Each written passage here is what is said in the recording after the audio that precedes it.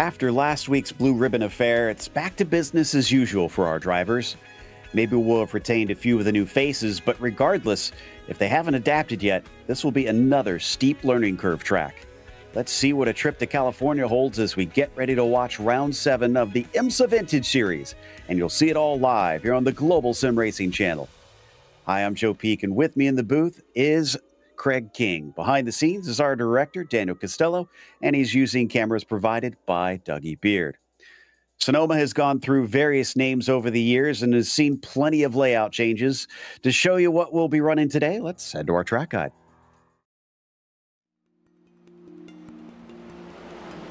Welcome to Sonoma Raceway, one of California's most famous road courses. It resides just north of San Francisco. It's been host to a wide variety of styles of racing, including sports cars, Indy cars, motorcycles, and even drag racing. But in recent decades, it's become most well known for holding one of NASCAR's rare road course weekends. For most tracks, this cornucopia would be a stretch, but considering the array of 5 different layouts to choose from, it's quite easy for the circuit to be adapted to any series needs. Most of the layouts clock in at around 2 to 2.5 miles in length and always feature an impressive amount of elevation change. This means many of the corners present the driver with a blind entry or apex. Some of these have a very distinct visual look, making them instantly recognizable. Corners such as the chute and the final hairpin feature street course-like walls surrounding the track, while the carousel is both picturesque and challenging. With few long straights, passing is often considered very difficult, but it rarely leaves races with a lack of action. Mistakes can be easy to make, offering opportunities for the brave. And it's not just the track itself which is tough. The pit entry's narrow path requires precise driving for those looking to make up time and leapfrog their competitors during stops. With more than 40 years of racing under its belt, Sonoma has become a staple for West Coast race fans. And what could be better than a glass of vino on a sunny hillside while the sound of engines echo around you?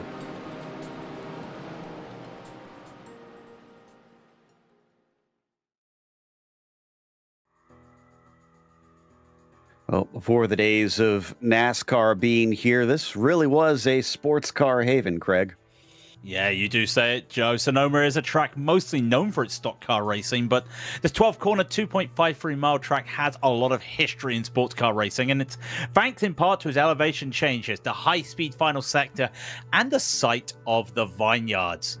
So the GTPs will be looking to keep the speeds up around the track, with key points being turn 7 after the drag strip to the wide hairpin at turn 11. But they will have to avoid the raised curbs at the first half of the track. That will throw in, first half of the track will throw into the mix. Anything upsetting the suspension of these Nissans will cause them to lose control. Those curves will do that. For the GTOs, it's all about controlling the speed through the corners. Hard braking down at turn 4 and the aforementioned turn 7 will catch the Audis out. But it's a downhill turn 6 and the S's that will catch any driver out who is looking to carry too much speed. Now, when it comes to multi-class, it's going to be a challenge. Corners like turn 1, they look easy enough to make a move, but when you have a GTO braking for the corner and a GTP going flat out, it can throw a spanner in the works. And the same can be said around the S's at 8, 9, and 10, where if you don't get the pass done before the track tightens up, you will find yourself losing a lot of time behind the traffic. Joe, one last thing to mention will be the track temps. It's going to be a warmish race, and that will bring tire wear into effect. So managing those tires will be key for the drivers. And I got to be honest, I don't want any marbles being flung into my glass of wine. Yeah, I can understand that. And boy, there's a lot of turns here that are going to chew up those tires. That is for sure. Now, we said that this is going to be going back to normal, so let's take a look at the race details and what it's going to entail today. I said round 7 earlier. It is round 6, actually, here as we hit the halfway point. And it is going to be of course, not 45 laps as we saw, as that was from a little bit earlier today. But this is going to be a 40-minute race that they are going to be running out here. But just as normal, they have no spare car, and they do have an incident limit to try and worry about. Now, this track doesn't usually see drivers go off as much without accruing damage, so probably not going to be that big of a concern today. We've got a few of the lap times in, as we're going to take a look at the track details here real shortly. At least, there we go. Now we've got it up. The other thing that I didn't mention, it is open setup, but I got to mention that it's got so many twisty bits that you probably are going to want to crank the wing in here. As straight line speed, not going to be as important. Although if you can try to get a little bit, maybe down the drag strip into the hairpin, could give you something out here. We'll see whether or not that is the case. In the meantime, looks like our drivers have managed to get a few laps in. Timothy Reed is currently at the top of the provisional poll for the GTPs with a 15.3, and he's unable to improve on his second lap, but I'm not seeing many drivers that look like they're in position to try and change that, although Van de Sant might be able to do it, Craig. Yeah, Van de Sant might be able to go for a lap here as well. Mickey Friesen just going pole in the GTOs. We'll see that in a moment. And you're looking at Van de Sant through the S's, which, like I said, just look how it tightens up as well. And there is a little bit of an elevation change here, Joe, so they have to be worried about that come through. This is his first lap. He'll have time to do a second, because look at the time Timothy reset. That is the litmus test here. It is so quick, and I think he's abandoned this lap to go once again, Joe. All right, well, let's see what this winds up at if he did abandon it here as he crosses the line. Yeah, because it looks like he had that off track. So that's not going to be it for Van de Sande. He's got enough time to come around for a second time as we check out some of our GTOs now. Johan van Hixie currently sitting in 4th position. Sliumba actually has the quickest lap right now over Mickey Friesen. Let's see what Joram has underneath him. A 30.7 is not going to improve, so he'll stay 4th at best.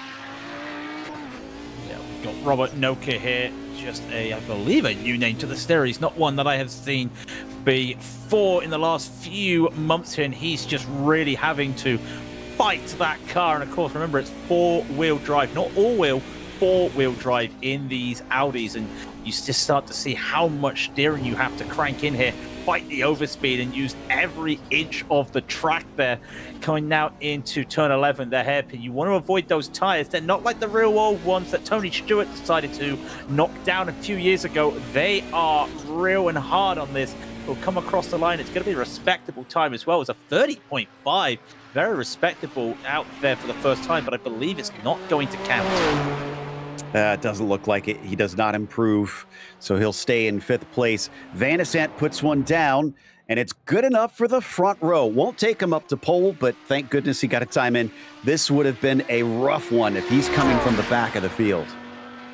Yeah, now Alex Mas is the last man. He's not going to get a time in. So that looks like it's going to be all to be done. Van de Sande, though, going from last to second, especially on a track like this, Joe, because look, just got a good look here at the track. It's wide, but it's not wide enough to try and send those big, wide prototypes side by side. And again, this is one of the overtaking corners for any car class or multi-class here down into turn 4. But then it does narrow up a bit as you go around the corner. This is the bit you have to go following, and we'll see in a moment as we come down the carousel. Just look at this space. Yes, if you're a GTP, you can get around the GTOs here, but when it comes to overtaking, it's about here getting on the throttle as early as possible. I don't think Moss is going to be able to complete this lap. 15 seconds is just way too short to make it all the way across the field here and back to the finish line in time. So that means that our grid is set. Everybody's managed to put one down that wanted one. So looks like we'll go to that in just a moment here, and a slightly smaller field than what we saw back at Road America, but still going to give us plenty to stress about out on the track as Timothy Reed manages to put it on pole. Can he hold on to that for the course of this race, as Van de Sande's going to be following him, and Dustin Heroder is going to be in P3. Laust Olsen didn't have the best of times out at Talladega in the Lotus 49. Let's see what he can do from 4th here today back in the IMSA Vintage Series, as Fabian Jungbluth will be P5. Then you've got Jack Wells starting next to him on the outside of that 3rd row. As Brendan Lim will start from 7th, 8 Sintez Galindo. He always says that qualifying's not his forte. He's all the way down in 8th today, kind of showing it. Alan Berteau going to be P9 with Seamus Power rounding out your top 10. From there, Zach Buchanan will start in 11th. Junya Honma will be in 12th position. AJ Roper begins in P13 today. After that, Martin Kratrix starts from the 14th position. Emerson Gaudin inside of the next row in P15. Javier Del Olmo, kind of far down for him. Wonder if he failed to set a qualifying time. No, he put one in. Not sure why he's so far down in 16th. Victor Rodriguez will be 17th. And then last of the GTPs is Carlos Fonseca in 18th. We get to the GTOs, and it's Andreas Salumba who will be leading him off with Mickey Friesen in his box of neutrals beside him. And then Noel Lundberg will be in 3rd, Joran van Hixie in 4th. Robert Noka will be 5th position. Beside him will be Doug Cloud. And then Francois Shrink will be 7th. With Andreas Schuster down in 8th. A very slow performance there in quality, but we know what he's like in the race. Sam Skogard will be 9th, and Forman Pollock will be 10th to round out the first 5 rows. And then we go into Ian Philip Johnson in 11th. Brandon Elkins 12th, the last of the time qualifiers. As Andreas Valentejas will be 13th. Looks like he's going last to first again. Alex Mas, as we saw, did not get a time in, and Hector Corredo Suarez will be 15th in a 15 GTO field and an 18 GTP field. Yep, like I said, plenty to keep everybody on their toes out there, because I can promise you the laps around here are not that long, and it's going to be tight with the traffic. And it's warmed up just a bit since the qualifying. 94 Fahrenheit now, 34 Celsius. Not outrageously hot, but definitely not ideal, especially if it will continue to get hotter, since it's only just past 12:30 in the afternoon right now. There is your field of GTOs also following their way around, as they'll have their separate start, as they traditionally do in this series, to get things going, just to give a bit of space. Kind of surprising. I mean, look at how cloudy it is up above them, and yet the track is this hot. Yeah, I was looking at that myself. It's pretty crazy how the cloud is there, but obviously the track has not been cloudy earlier in the day in terms of the weather on the sim, so it's probably allowed the track to just warm up a bit. Heat's still in the air though, as we can see that, especially with the humidity about 50%, so that does also add in a little bit. So to me it looks like maybe the track will get a little bit less cloudy, but looking at the weather quickly, Joe, it's going to stay like this for the rest of the race. Yeah, just 40 minutes is probably not enough time for things to clear up, especially from what we can see there. Not spotting any big open blue skies off in the distance for it to blow these clouds away, as they now head through the S's portion at the end of the lap. This is going to be absolutely diabolical, Craig, when the two classes come together. Yeah, you and I did a broadcast here in this series last year in season 3 or season 4, one or the other. It was pretty insane to just see the closing distances, let alone the car trying to make the moves, but the closing distances. Look out for desperation. You do not want to get caught behind a GTO in the S's, as I mentioned earlier today. Out of the final hairpin towards the start-finish line, Timothy Reed's going to have control of the fields. How early is he going to go, or is he going to make them wait? He's given it a bit of time. Now he's on the throttle. Green flag is out. That jump helped him tremendously. Van de Sant had no response, but a rotor is going to be slotting in right behind him. It's turn 2 that is the trouble zone here often at the starts of races. So far, so good, and it looks like the GTPs are through. And in the GTOs, they had to start breaking into turn 11. They're all good at the moment. Some drivers looking to make some early moves. Forban Pollock was trying to make the moves earlier on, but could not get a space, could not be squeezed, so he just hold on. They're keeping a little bit single file at the front, and at the back there is a little bit of a side-by-side, but it's all quiet on the rest western front. Back to our GTPs. This is Seamus Power versus Alan Briteau. Of course, we got Zach Buchanan in behind him, taking a bit of a peek. He's very close. This is one of those popular places for passing. Is that too deep from Allen? It looks like it is, as he swings wide and gives up 11th. Yeah, that's turn 7. It's a double right-hander before you call it a hairpin there. And it just goes to show you cannot really try and overshoot it just for the nature of that. You're almost back on throttle mid-corner in that double right. And I think that may just cost him a little bit of a moment there. Back to Noker, now here sitting in 5th position. The lead cars are all pretty much still in a train, even though they've already hit the S's now, being led by Sliumba, Fries in 2nd, Lundberg, Van Hixie, and Noker rounding out your top 5. Here they go side by side. Just look at Alex Mass gained 4 positions so far at the start of this race. We'll have to see later on how he managed to do that. A lock up by Friesen, not going to cost them, as they're all in a little bunch here. You've got GTOs on the pond at the moment, and they're just waiting for the right opportunity, because look at how patient they are. The gaps are just a little bit spread up for anyone to make some risky moves, but coming up here into turn 1 and turn 2, not a lot of places to make moves. Still riding on board with Rob, as now they come back over the top of the hill at turn 2. That twist down through 3A and B. And then, of course, you have to watch out for turn 4 at the bottom of the hill here. Pretty steep plunge into this braking zone. It's caught a lot of people out, but not Noker this time. He still stays glued to the back of Van Hixie. Yeah, they're all staying pretty bunched up at the moment, and you're just waiting to see. We do have Zachary Buchanan going around here at the top of the hill. It looks like he, oh, that's right, that's at turn 7. I reckon he may have got tapped there, or he may have just caught onto the curbing there. Back with Robert Noker, though, and you've not missed anything. These guys are just happy enough to just race together. Yeah, they know that there's going to be opportunities later on, I'm sure, with the traffic coming through. I can say that Buchanan hit the wall, unfortunately, from what I was able to catch on my end. So maybe we'll get a better look at that a little later. Noker still trying to make sure that he keeps Joram honest here. Like I said, or like you said, really, not really trying any moves at this stage. As soon as they are caught by those GTP cars, then they'll suddenly find openings as everybody tries to sneak through. Let's take a look and see if we could try and break down what happened to the 27 car here. Yeah, coming round, and it looks like he's just gone a little bit too wide there. Just comes back on, and there's a little rump on at the curbing. That car's starting to bounce a bit. Suspension saying no. Hard to control the car there, and it looks like a light hit into the tire barrier. But with that speed he had to slow down from it, it is going to cause quite a bit of damage on the side of that car. Good on him for getting on the brakes, because he was about to slide back into traffic there and thankfully did not get in front of anybody as he got it woed up in the grass. Valenteus, man, already up 3 positions at the start of this race. Like we said, very tough to pass here. Make that 4 as he manages to sneak beneath Schink.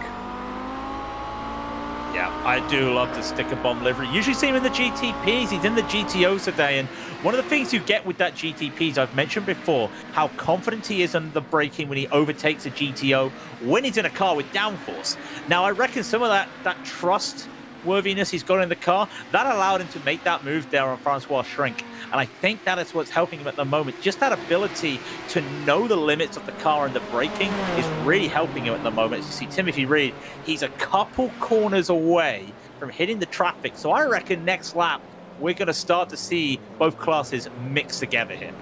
They've already spread apart pretty well. So it looks like they're going to have a nice gentle ease into the back of that field before it starts to thicken up. But that doesn't make it any nicer for them, I'm sure. Meanwhile, Valenteus here catching up to Moss, or at least trying to keep up with Moss, who's now gained 6 positions, managing to get by Adrius at some points along this run forward. They've also got Schuster is the next one in line in front of them, along with the regular of Doug Cloud. So it's just really working out where to make the move now. And you see more locking up there from some of the drivers. That was Doug Cloud making the lock up there.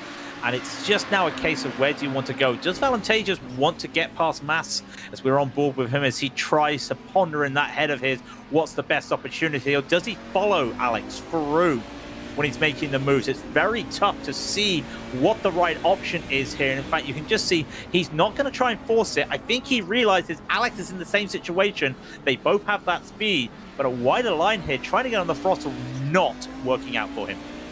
It was also kind of intriguing, the difference in lines coming down through the carousel between all of them, as everybody kind of took their own route, but they all worked out coming off the corner. As Schuster is still being under threat by Moss, coming through the S's, getting very, very close. In fact, he gets a very good run coming off of turn 10 down to 11. Andreas going to try and defend, sneaking it way up in the inside, locking up the brakes as he tries to woe it up. And thankfully for Alex, Andreas was heads up and he gave him the space, but that was a very failed attempt. That's the second time in 2 laps that Alex has done that. He locked up last lap as well, and it is proving bad for him. Now, GTPs are in the traffic, and this is Aitor Sintez Galindo. He's trying to make some positions up today. It's not working for him. Back with Timothy Reed.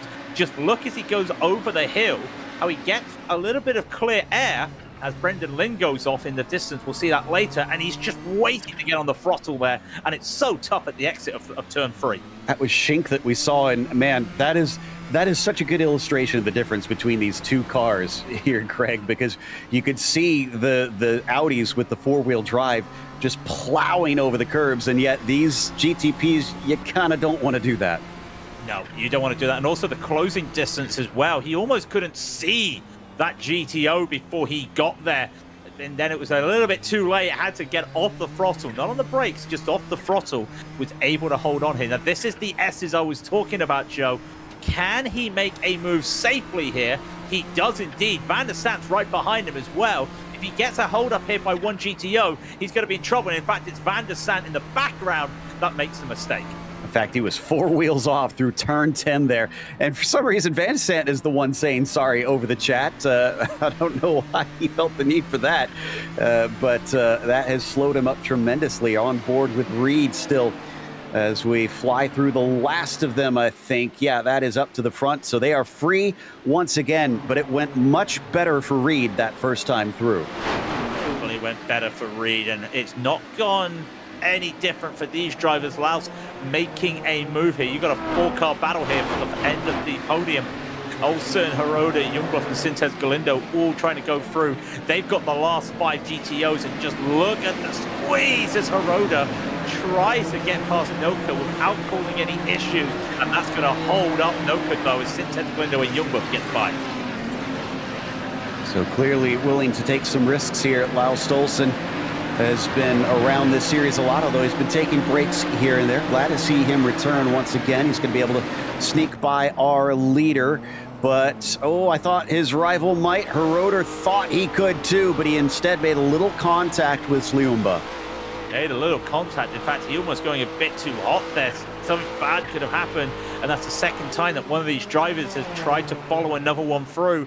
And it's all right if you're in a corner, as Javier Del Olmo is now out with no nose.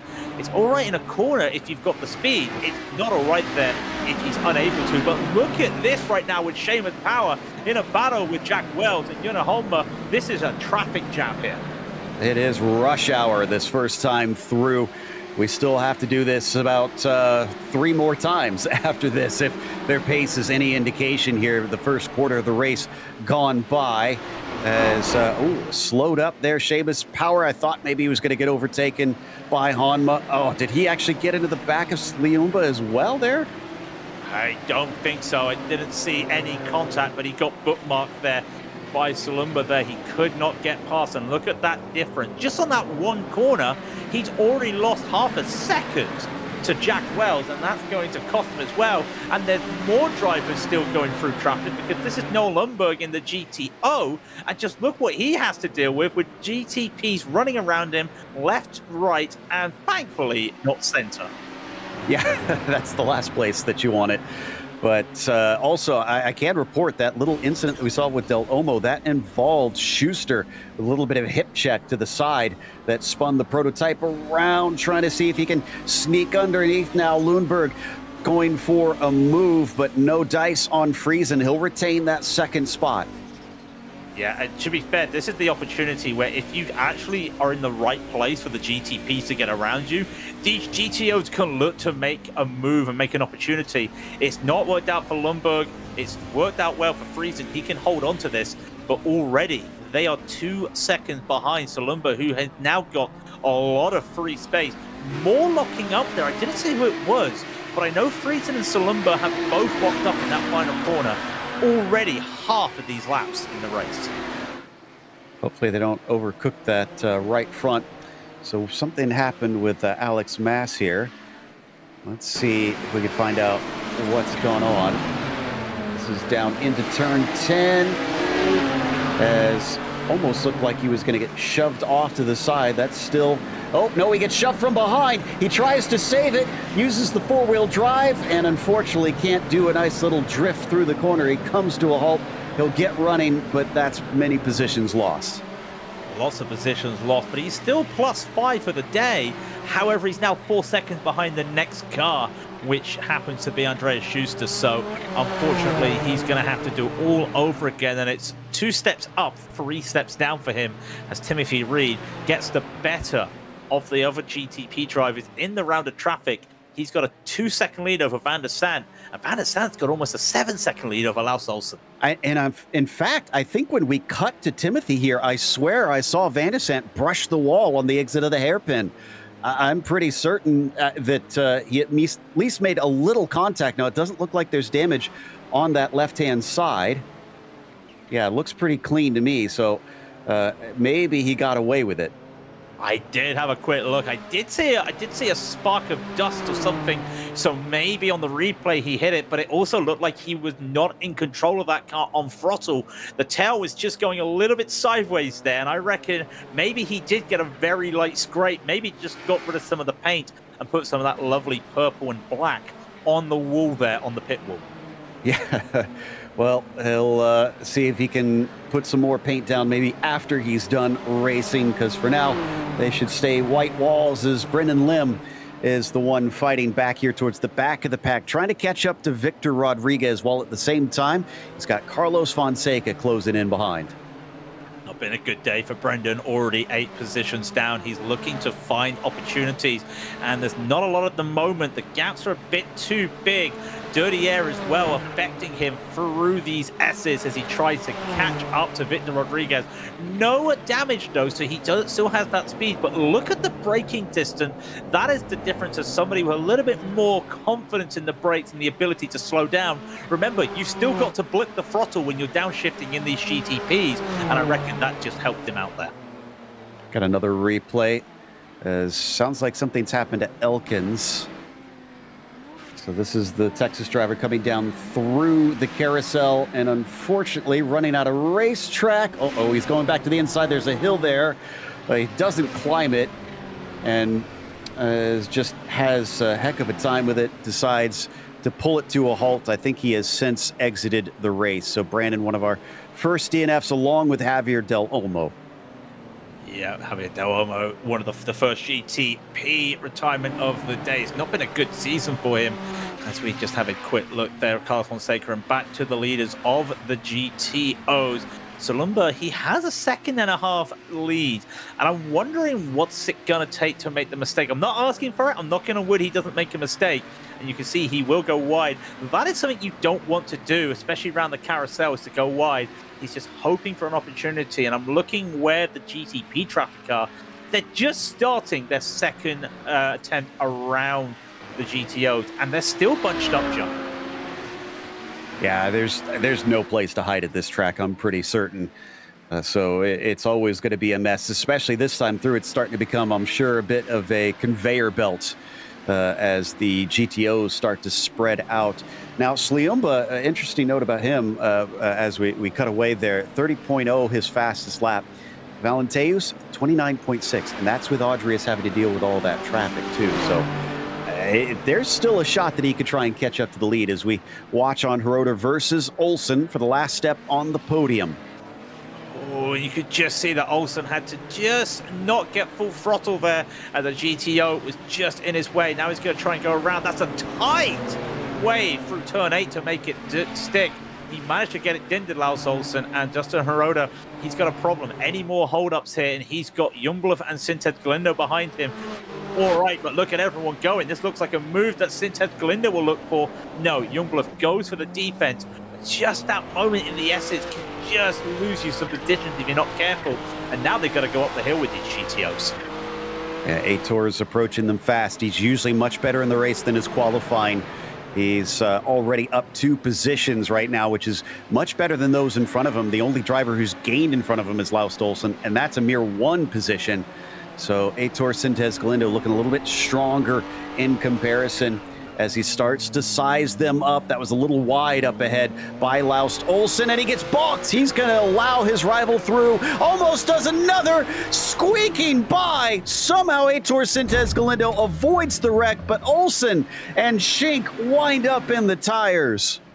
Yeah, that was not what any driver wanted there. You could see, I think Fabian got on the radio and apologized. He wasn't looking for it. He knew that Laus had a mistake there. Wouldn't be surprised if Laus also misshifted in having that panic of having to get on the brakes quickly for that GTO. It's such a shame what's happened to him. He has retired the car already, and his season of bad luck once again just gets worse. So we're watching Brito now. This is chasing behind Hanma in the number 21, as he's running what is traditionally run by Kurt Clapper out here, but we're going to check back in with Gaudin as things get a little hectic once again. The 25 is stuck behind, coming down into the hairpin as the Silk Cut Jaguar is just diving it in there. Brendan Lim is holding no bars. No bars as well. I can also report that Sintet Galindo has damage after being rear-ended by a GTO, but we'll keep this battle going on. Can Golden look for a move? He can't. as they just come through. A little bit of a breather here. I think we got time for a quick replay. As Golden almost goes over the hill. Is there going to be a send here? No. Yeah, I thought he was going to lose it. I think we have a replay spooled up. So before this erupts once again, let's take a quick glance here at what happened with Olsen. Now, he gets held up right here, and that's a good call, I think, on missing a shift. That could so easily be done in the heat of the moment. Went down, and I don't blame him for moving off to the left-hand side. I think that was just everything happening at once, and unfortunately, two cars tried to occupy the same space. It's unfortunately one of those things when you're trying to get out of a wreck as well, trying to avoid others, that just happens. And we talk about how a wreck of 2 cars can turn into a wreck of 4 cars sometimes. That just shows it as Lundberg trying to get through. More tapping of the wall by a driver. I would be surprised if that was Sintez Galindo again. Remember, he does have a little bit of damage on that rear now, but we're looking at Noel Lundberg as he continues up. He's trying to get up to Nicky Friesen. The traffic's not helping him at the moment. He needs a little bit of help, and it's not going to happen up this hill. Oh, and I think we had another wreck for Gaudin. He got run into by Roper, and I think, unfortunately, Brennan Lim got involved in that one along with Buchanan. So multiple drivers just unfortunately getting a bit of damage and being slowed up once again. This has not been the race of Zach Buchanan, who's still staying aggressive, not shying away despite running into a couple cars, as he's going to catch up to Brendan Lim, who is missing the nose of that machine. Yeah, Brendan Lim is missing that nose. It's going to be interesting to see what downforce and what speed he's got. Through the middle goes Zachary. Well, that was a bit brave, but I think he realized he could not lift off that throttle because he would have had Roper right behind him making that move. He had to commit to that, and thankfully everybody saw what was happening. Yeah, it's a good thing that Doug Cloud has that headband to keep the sweat out of his brow, because certainly he would have been doing a lot right there. Meanwhile, Zach Buchanan on the charge, up to 12th now. Yeah, Buchanan looking to hold off here. He does have a spinning car. 2 spinning GTPs up ahead, and that's not a good time to rejoin. Honma, one of them. I'm not sure who the other one is. It's Brateo. It is indeed. Both of them going to fall a couple positions as Lim comes into the pits to try and repair his car, see if he can get a new nose clip put on. Meanwhile, Moss, who we saw drop some positions, has caught up to Doug Cloud. Already had a scary moment last time. Let's see if he gets more excitement here. It's almost tapping the back of Doug Cloud, and this is the difference as well. Drivers taking different lines, taking different speed through these corners. Remember, raised curves, a little bit of blind in some of these corners as well as you're going over the hill. Think Portimao for modern day racing. Just to think of that little crest that you get. That's what you get around the top of Sonoma. Is he looking to make a move? He isn't at the moment, but again, as Joe brought up earlier, different lines around here. Alex decided to hug the whole inside of turn 6 there. Doug decided to try and go around the outside and diamond it off. Who gets the better run? I think it's Doug. Alex is not going to make a move here. That's going to be very late, and it's almost going to come to spoils than it is. Oh, Doug goes around. He'll have to let him through. Alex runs along his way. I'm sure he's going to be disappointed on that one, but at least he only loses that one spot, and he's able to get the car going. Oh, this has been a hot spot of action down here. Hanma now in it, as he has a little bit of over-under there with A.J. Roper, who takes the position right back. Sliumba, our leader, needs to give them a wide berth. Thankfully, he does, and they sneak through. Thankfully, the words "I'll go wide" also applies "you go wide" on the back of Salumba's car, and that helps him. And now Honma looking to try and find any move he can. He nets 0. Roper +2 today, but it's so tough at the top of this hill to make a move. Down the hill is like a roller coaster. Can't find it yet, and it wouldn't surprise me, Joe. I think he's running a little bit more downforce. There is damage on the back of Roper's car on the wing. I don't think Honma's going to be able to overpower him, though, on this drag straight. We'll see. He's looking for it coming down into turn 7, but nothing doing that time through as they try to open up the second apex. Good run there from A.J. Roper, another of those drivers that's starting to become a regular in multiple of our vintage series here on GSRC, as the Japanese driver still stays with him. Ahead of them, worth mentioning, Victor Rodriguez kind of been on his lonesome. He's up 8 positions. And usually when I say 8 positions, well, he didn't qualify. No, he qualified this time. Really good driving for Rodriguez, a name we don't see a lot, and starting to see more names we're starting to see after the boom of the Road America 500. You've just got to see that they are working their way. And this is the classic name, if you know, Heitor Sinted Galindo. We've mentioned it. He's better in the race than he is in qualifying. He's +4. The only cars ahead of him are guys that have not changed positions. And Dustin Hirota is the car in front. And I won't be disappointed if Dustin gets held up at the S's here by a GTO. This could bring Sinted Galindo into this battle for 3rd place.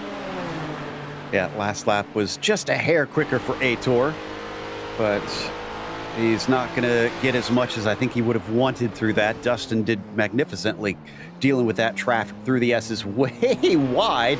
There's not banking there, so I don't. It won't help you to go wide unless you can really dime it off the corner. So Heitor must have just missed his braking. You know, it makes you think, being that this is used by NASCAR nowadays, mostly. I know GT America comes here. You'd think that they would have put some sort of banking there just to make the NASCAR drivers feel a little bit at home, but nope. It's been flat for all these years, and they will keep it flattered. Here we go with a little bit of bookmarking. And Sinted Galindo is going to be held up behind Pollock, and if he doesn't get through here at turn 5, he has to do it around the outside. That's going to cost him a couple tenths. But he's going to get it back here as Hirota's going to get held up by Skogard. In fact, he's held up completely. This is going to be an overtake. Round the outside, going on either side of Skogard.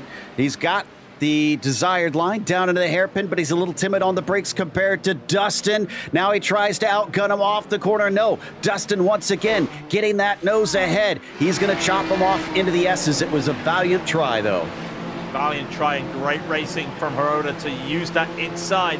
Is there going to be a response at turn 11 by Sinted Galindo? He's a bit too far behind. That dirty air is costing him. He's going to put a bait in there, and later on the brakes, he catches up, and a mistake from Hirota. This is going to allow Sinted Galindo to get right back in there again. Looking at the traffic, they may hit another GTO coming around the same place they did before. And this is Schuster this time. He's already been run into at least once that we've seen by some of the traffic. Let's see if he gives them a wide berth himself. And then it's Doug Cloud up in front of them. So they got one after another. This holds up Hirota, but not in a spot where it looks like Heitor is able to capitalize. He'll have to wait once again down through turn 5. Doug Cloud stays off to the right-hand side. A peek down into the carousel from Sinted Galindo, but nothing happening. Nothing happening, and now it's going to be a clear shot down the drag straight and a quick left here off.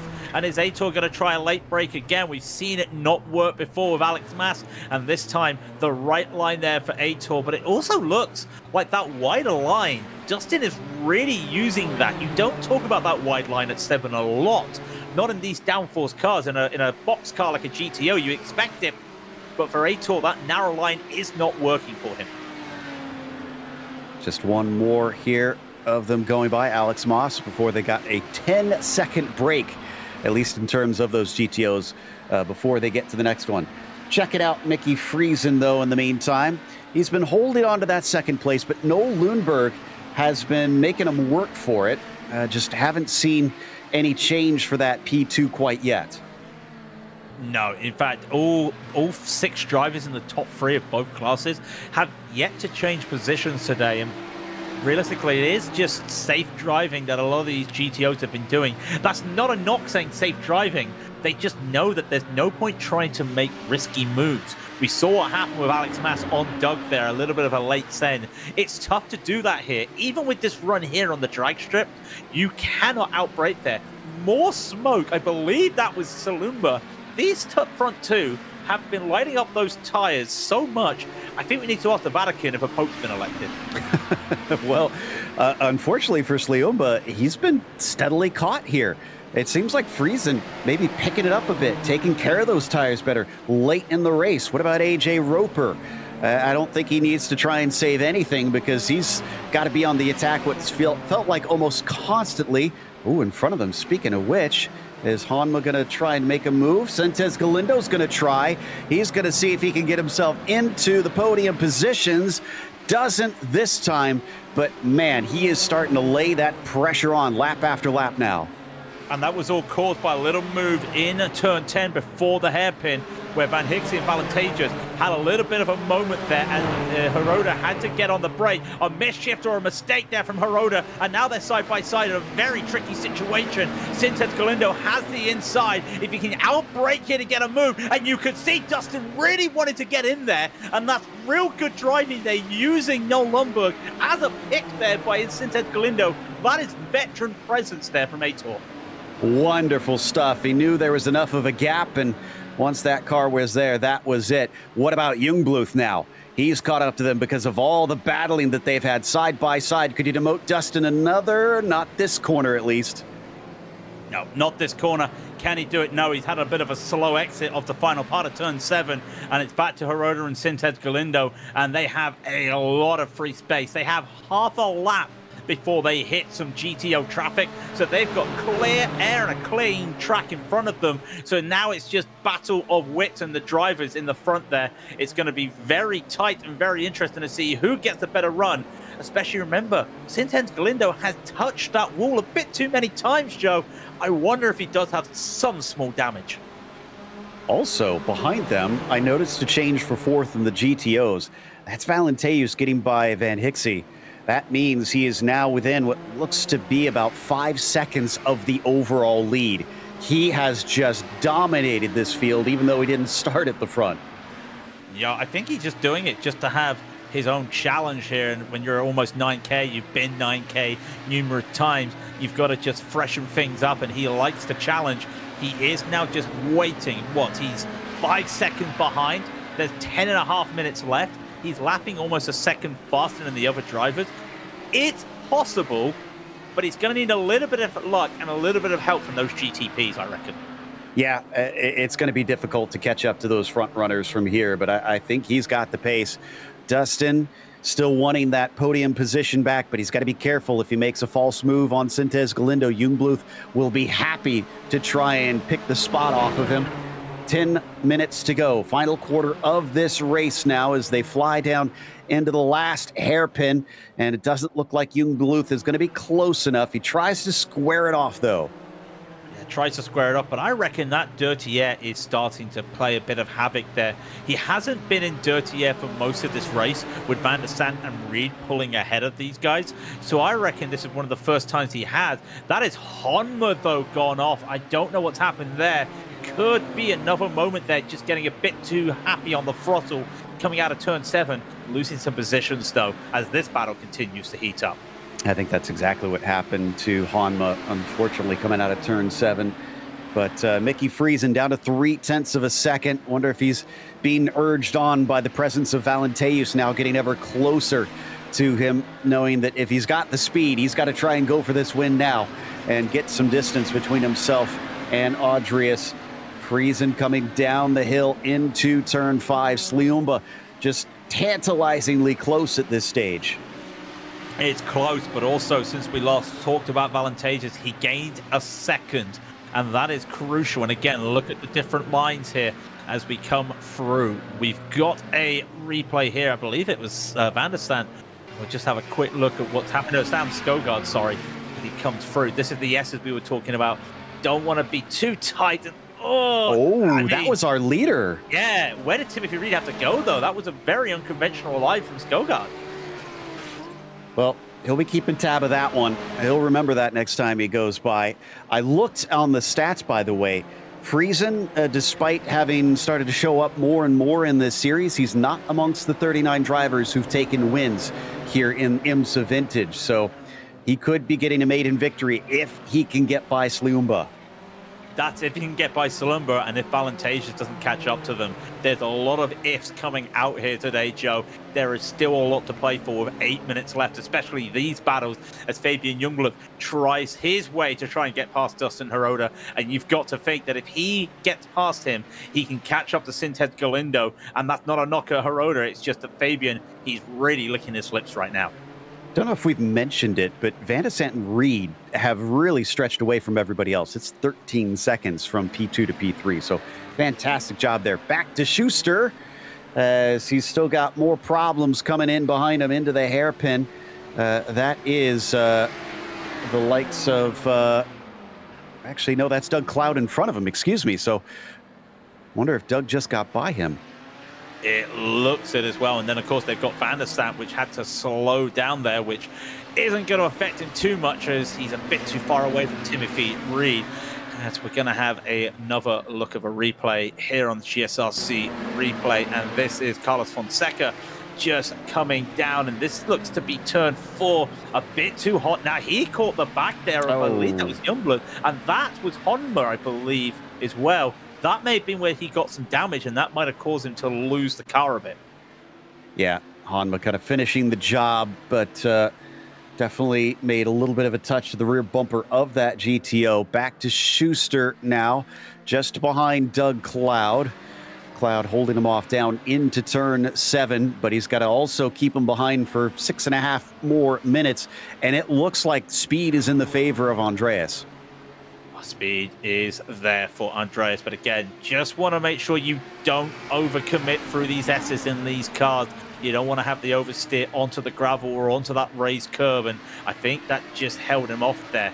We did see one of these cars, though, in Lumberg, getting a little bit of a tap there from Fonseca. Valantages is up to him. He needs to get by ASAP with 6 minutes to go. He's 4 seconds behind the leaders. He needs to get past this very quickly. He's not getting it done here. I think it's going to have to be out of the carousel here at turn 6, and he needs to get it done by turn 7. Coming down through this long left-hander. Bloomberg's probably thinking to himself, come on. This guy starts from the back, and already I'm under threat to lose this podium position. Thinks about it, but it looks like Valenteus won't go for it there. Behind them, they've got the leader, Timothy Reed, rocking up to their rear bumpers and catching them in the S's. So he's got to be careful.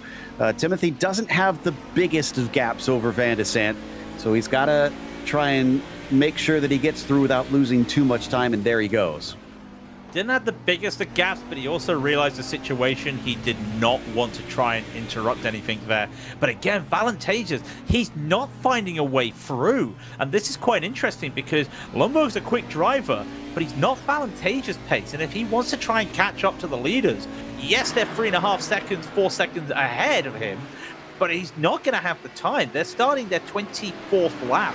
There's going to be probably 3 laps left for these GTOs.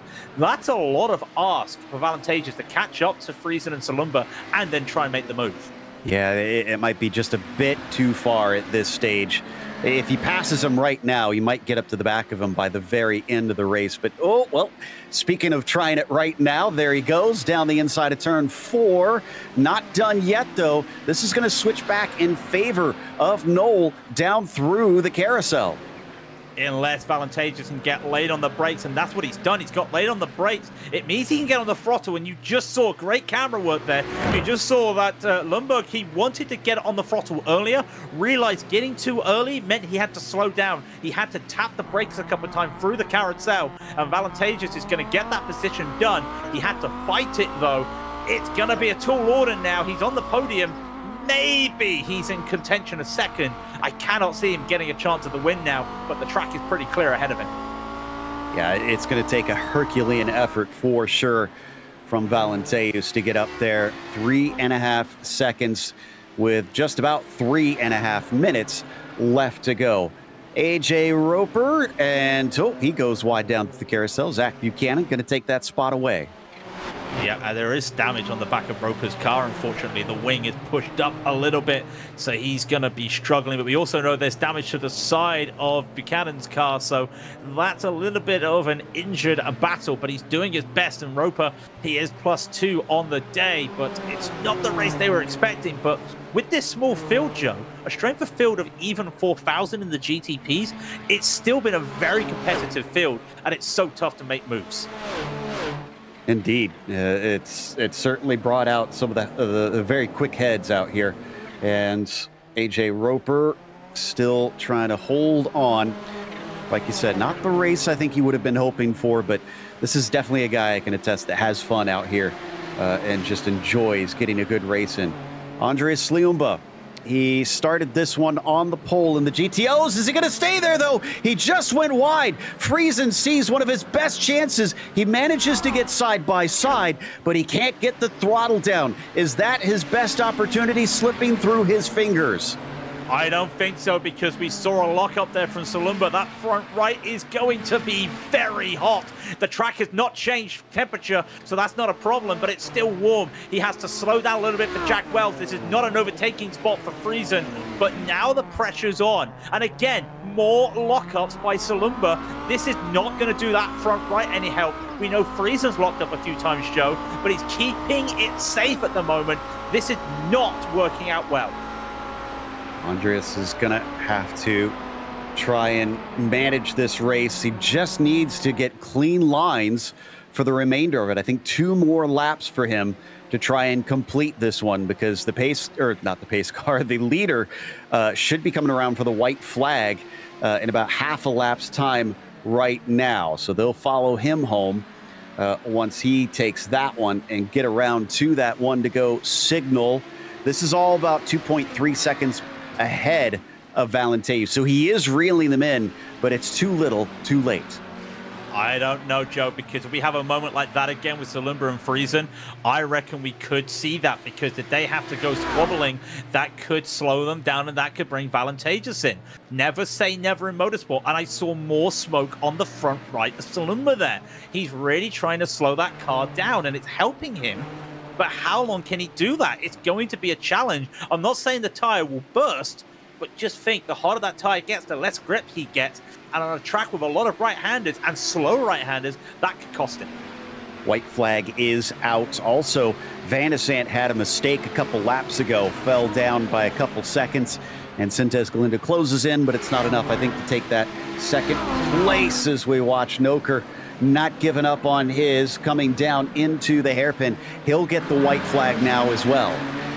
Yep, and also the leaders of the GTOs will get the white flags. All these drivers now know that they're on their final lap. As the leader of the GTP, Timothy Reed, he's just got a few more corners left to go. Can Noka look for a last gasp move here on Van Hixie? It would be really good in what I believe, I'm going to have to check, I think this might be one of his first races on the broadcast. We'll wait and see, but he's having a real good squabble here with Van Hixie. There were a lot of drivers seeking redemption after Road America. Timothy Reed, definitely one of them. He's going to make up for it today, taking a win here in California. Flag to flag for Timothy Reed with no problems. And Van der Sant will also take it flag to flag in second. He gets that second place as well. A very convincing second place. And I believe Sintez Galindo will come by. The GTO battle, Joe, has stalled.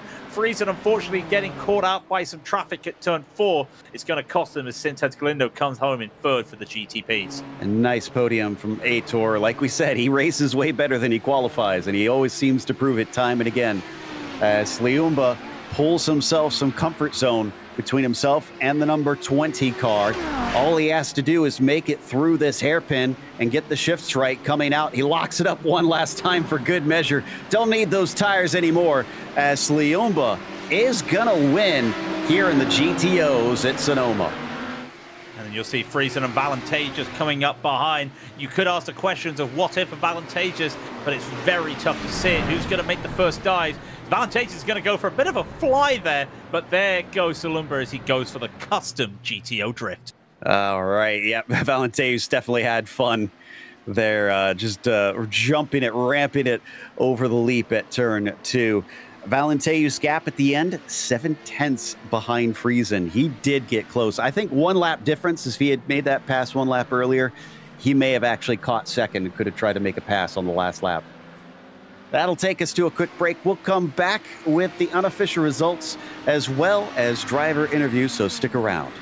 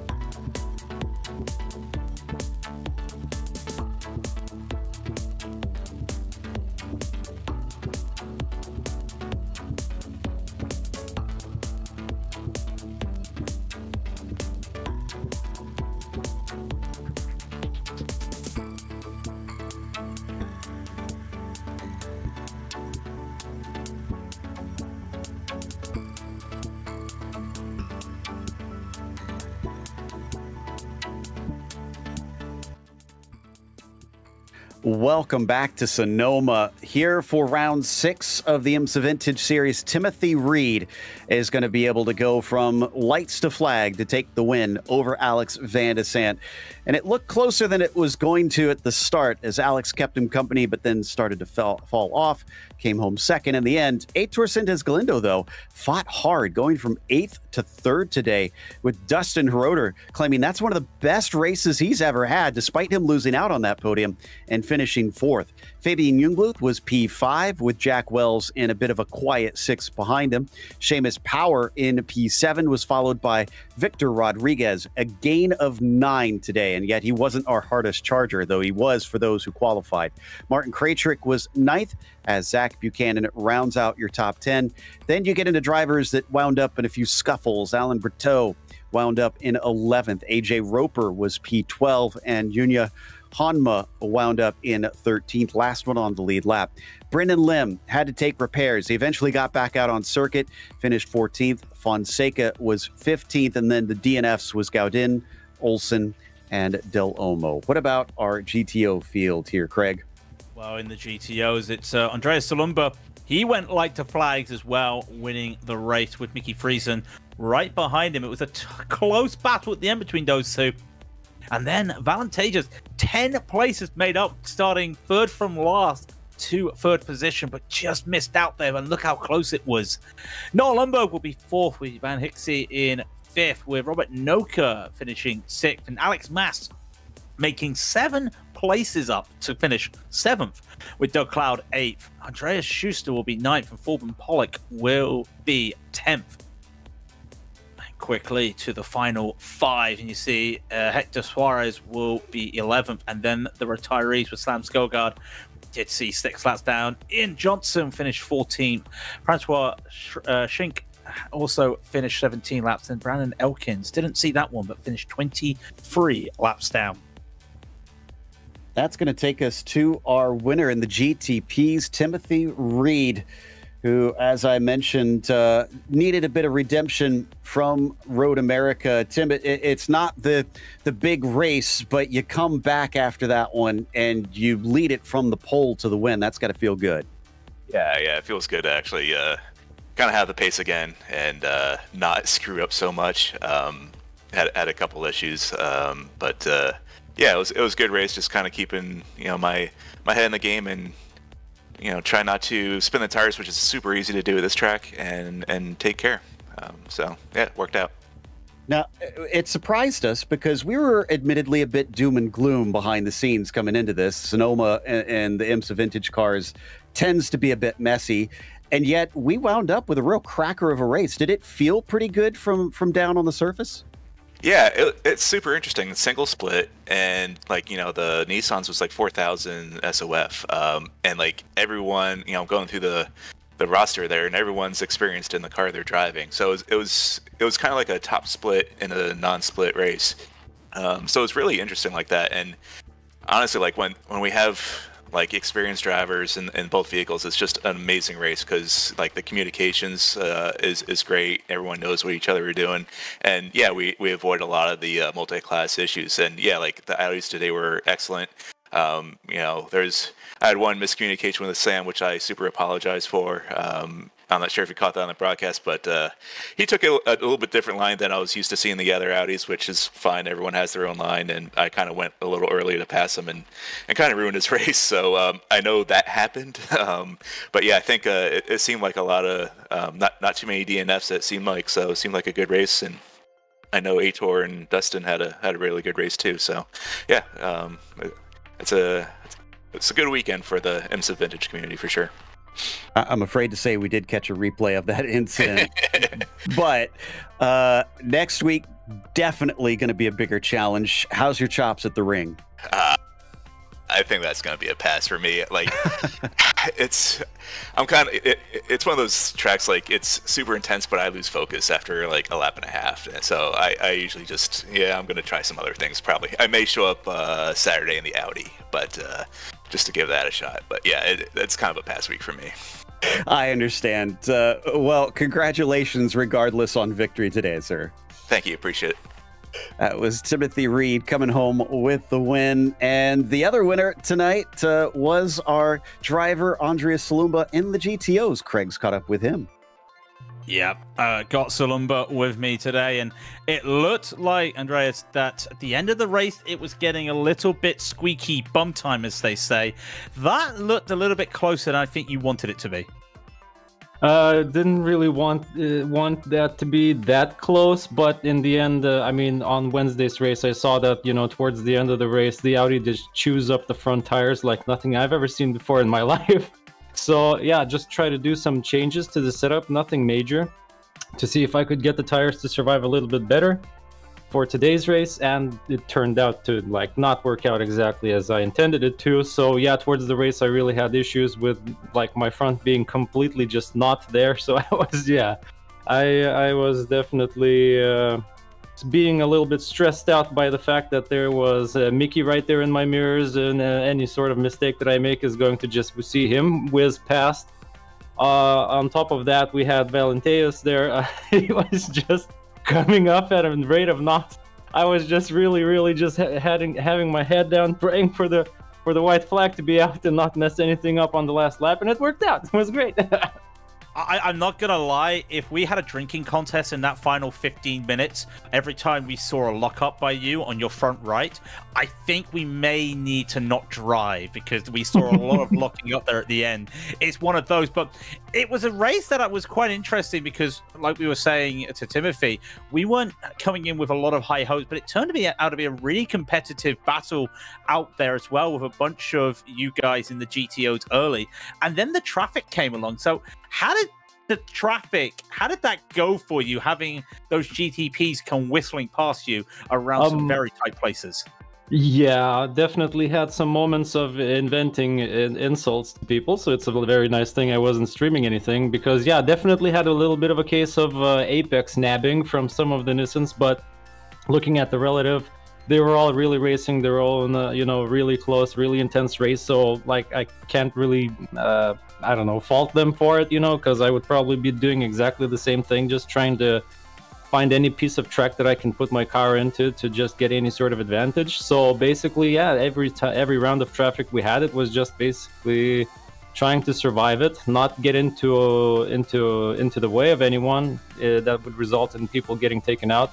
There was a moment in the last hairpin that two Nissans collided, and I just had to sort of try and take some extremely wide line in order to avoid that. But overall, it was classic Camel, actually, classic in IMSA Vintage, where you just it starts intense and just kind of keeps going there until the very finish of the race.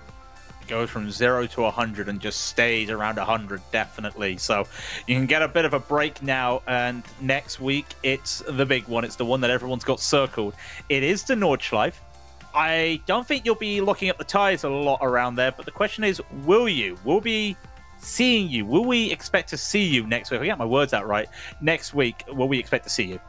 Absolutely, yeah. I'm going to do my best to try and not miss that one, because yeah, if there's the Nordschleife somewhere in any of the rounds of any season, I usually try to make it a point to arrive there and see what I can do there. That's Andreas Salumba, who is, like a lot of people, a Nordschleife hunter. P1 today for Andreas. Thank you very much. We'll hand you back to Joe, who I believe may have one more interview. I think Aitor Sintez Galindo he might be standing beside. Indeed, a driver that continues to impress us no matter how many times we watch. Aitor, it's funny, we even mentioned at the start of the race that you tend to race better than you qualify, and what do you know? You climb all the way up to a podium today. Absolutely, yeah. Today was the drive of my life. I'm not gonna lie. I was using every trick in the book, using the traffic, every corner, every apex that I had to fight. Very, very hard with Dustin, but also cleanly. I'm so happy with this result, actually. And yeah, podium finish, lots of points for the championship. Yeah, good day in the office today. A very good day for you, obviously, but you had quite a fight with Dustin there. He came on the radio after we heard and said that was one of the best battles he's ever had here in IMSA Vintage. I mean, does it feel that way for you? Did you kind of relish that back and forth you and he had? Absolutely, yeah. I mean, I agree with him. I basically, I'm gonna send it to a top 10. Hopefully they receive the message. But yeah, I mean, yeah, it was quite a battle. Had to use the traffic and then had to make him go through a shallow line and all the stuff. And I don't know how, but I made it done, and I could pass a car on Sonoma, which is not very easy to do, actually. I mean, I think I gained 5 positions. 3 of them were from incidents. So, yeah, it was a very, very good battle. I'm gonna remember it for a long time. Now, let's step back a week because we didn't get to talk to you after Road America. We saw you teamed up with Togo Hisada. Were you actually planning on getting into the car to share with him, or were you there coaching, or what went on there? Oh, well, yeah, we were supposed to drive both stints, but fortunately on the last stint they had that incident and blew the engine, and it was like, well, they don't make had to part the car, and then it was a shame. Yeah, I mean, it's an event that you only do once a year, and well, I'm still very, very proud of Togo with the stints he did. Were very quick. But yeah, I mean, it was disappointing that I couldn't get to drive a single lap. But yeah, it is what it is. It's racing. Yeah, so, especially in team racing, sometimes those things just happen. But again, Congratulations on the podium, and hopefully we'll see you over in Germany. Absolutely. Thanks, guys. Thanks for the podcast. See you in the North Labor. That was Aitor Sintes Galindo. Sounds like he plans to be here, and we hope you do too. But before we take off, we want to thank everybody at the IMSA Vintage community for bringing us back for another season of coverage. As well, thanks to the team today, Craig, Daniel, and Dougie. Make sure to check out our social media, our website, and our merchandise store. And don't forget to subscribe to our YouTube channel so you don't miss a moment.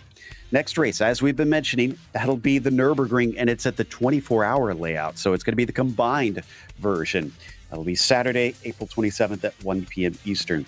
Be sure to check out our other broadcasts listed here. And until next time, race clean, race hard, and we'll see you on the track.